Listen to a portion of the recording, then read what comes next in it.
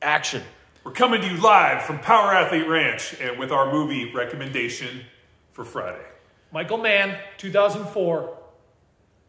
Jamie Foxx, Tom Cruise. In this one, Tom Cruise plays the bad guy. He's a hitman, one night only, to get around LA, kill 5 people, and he uses Jamie Foxx, the taxi driver, as his getaway and his alibi in Collateral.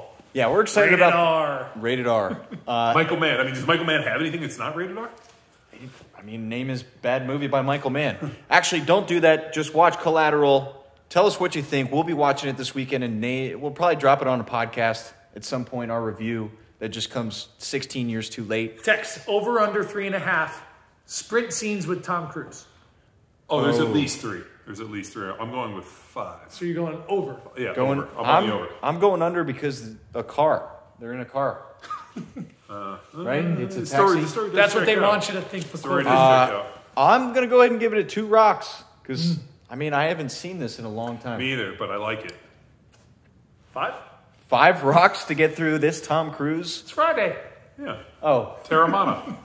Oh, okay. So, you got it. Collateral, 2004, Michael Mann. Not Michael Bay. Let's not make that mistake again. All right, here's to you. See ya.